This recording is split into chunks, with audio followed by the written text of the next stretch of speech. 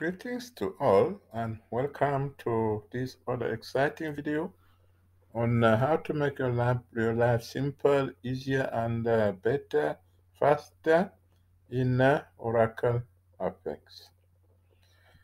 In the last video, we started creating a wizard in the form of a step-by-step set of 3 pages.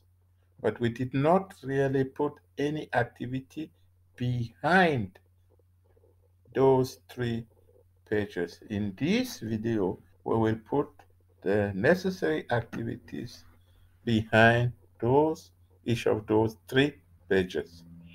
We assume that you are currently in Apex and this is what you are seeing. So we can go to Apex Builder. Once in Apex Builder, we'll choose the app in which we have been working on, which is CMSAP2. And if you look at the bottom, you'll see the 3 steps that we are trying to implement. Step 1, Step 2, and Step 3. If we go back to our initial design, we say that in Step 1, the user will be able to choose a lecturer ID based on what appears in this view. In step 2, the user will be able to choose a course ID based on the content of this view. And in step 3, the user will be able to insert a new record based on what he or she would have chosen from the first step and the second step.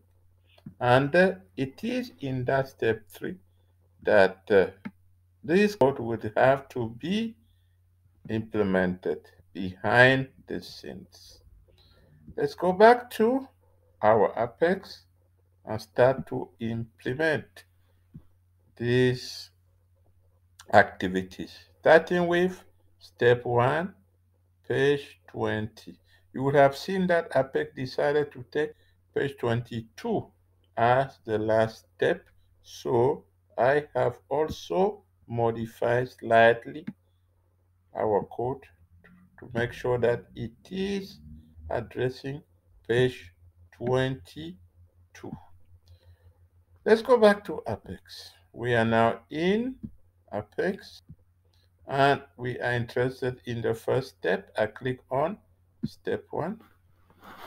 In step 1, we want to allow the user to choose which lecturer ID. So I am going to choose here step 1. When I am in step 1, please follow my cursor. I'm going to the right. Can you see the type of identification? It is written list.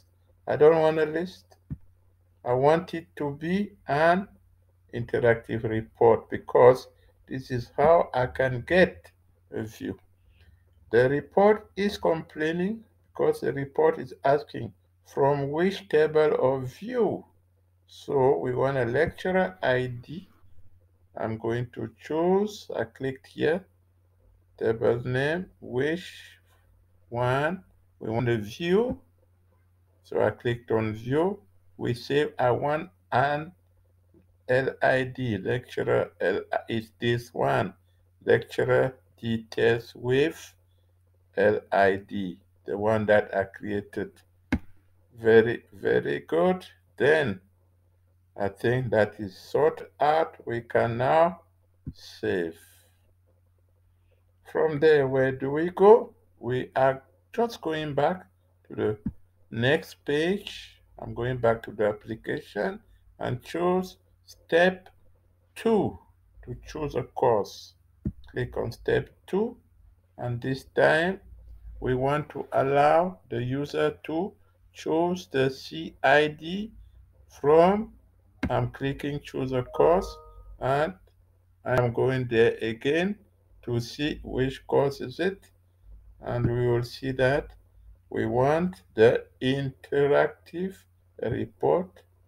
In the interactive report, we need to choose the necessary view. To choose a course, I go to view, and in view, I will see course details is the view that can allow me to choose a course, and I'm going to save it.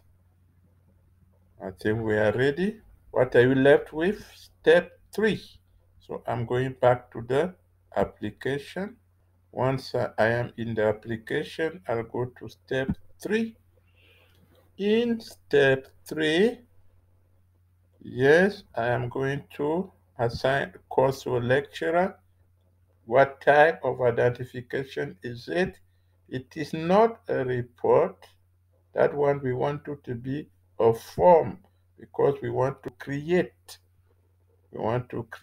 a record. Okay, where do we want to create? We want to recreate that record in the table lecturers courses. So I'm clicking on lecturers courses, and indeed you can see those are P22. Very, very good. We are going to code, please, your attention, the button finish. In the button finish, we go up and we choose at this level, we need to put a new process after submit. Right click, create a process. Once we have clicked there, it's asking for a code. So we are going to click here to give a code. I'm going to collect the code that we have already written, and I'm simply going to copy it, go back to Apex, and paste the code. The code is being pasted. What is the code doing is taking those values and just inserting it in the table lecturers courses. Can we validate it? Is it green? Yes. Validation successful. We will go back to a small message.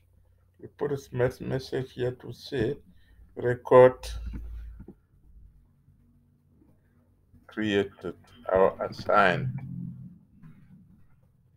I don't know. Okay, we will say not record, we'll say course successfully